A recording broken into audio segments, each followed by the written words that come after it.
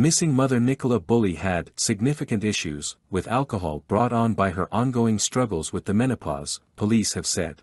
The 45-year-old went missing on January 27 during a riverside dog walk in St. Michael's on Wyre. Officers said Miss Bulley had been considered a high-risk missing person from the start of the investigation.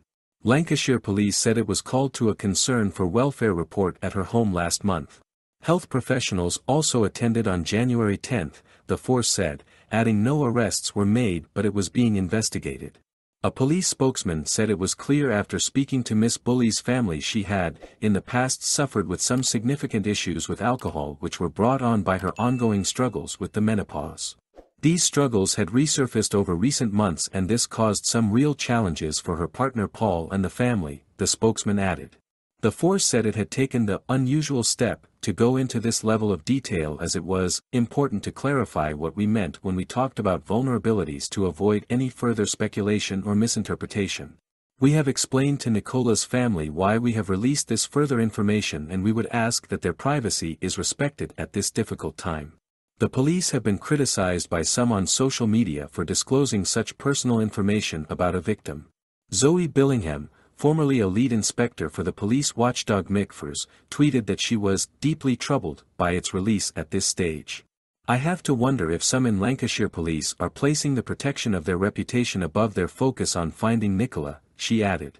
Miss Bulley disappeared while walking her Springer Spaniel, Willow, after dropping off her two daughters, aged 6 and 9, at school.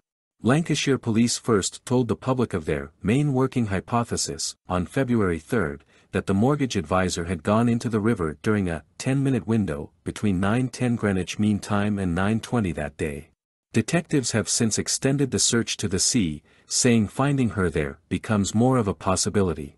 Miss Bulley's partner, Paul Ansell, has previously said he was 100% convinced she did not fall into the water.